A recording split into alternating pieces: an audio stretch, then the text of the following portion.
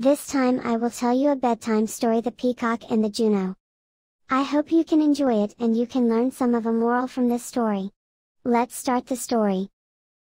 Once upon a time, the peacock was jealous of the nightingale, and wanted to sing like the nightingale.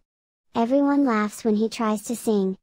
A disappointed peacock approaches the Roman goddess Juno, and asks for a beautiful voice like a nightingale. Juno refused, telling her peacock, that the nightingale, like her, would be given her beauty, her beautiful voice, the power of an eagle, and more. Everyone is unique in their own way, says Juno. Moral of the story. Be content with your strength, one cannot excel in everything. Thank you for listening my story, I hope you like it. Please show your support by click like and subscribe to this channel. And when you want another story to read, please comment below. My name Cock Iko, see you on the next story.